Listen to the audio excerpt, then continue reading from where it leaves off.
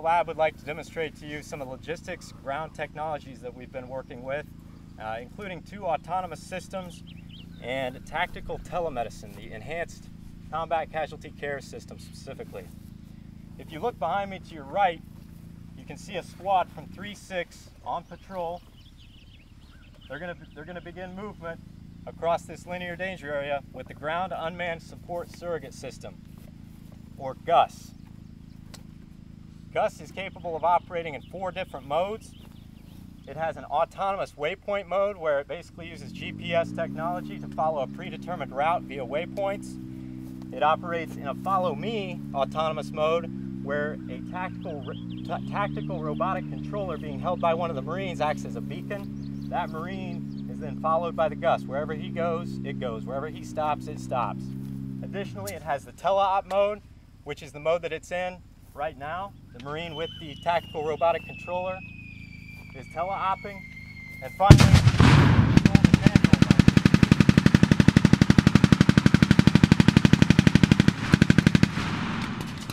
at this time, we're demonstrating an enemy LPOP has observed the squad crossing the road. The squad is conducting immediate action.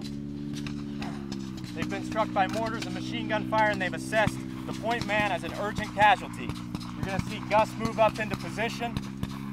The stretcher will be offloaded as the corpsman treats the casualty. Now, the convoy that you're about to see is not a typical convoy. The first 2 MTVRs, or 7-ton Oshkosh vehicles, are being operated completely autonomously. They use similar LiDAR and radar technology to the GUS, both systems, and they're capable of building a perception map of their surroundings. So not only do they follow waypoints or a beacon, but they're capable of sensing obstacles, stationary, moving, and adjusting their course based on those obstacles. GUS will be operated in manual mode when the casualty is on it. We're using a dummy for safety's sake, but we think conceptually that's how we would utilize this vehicle.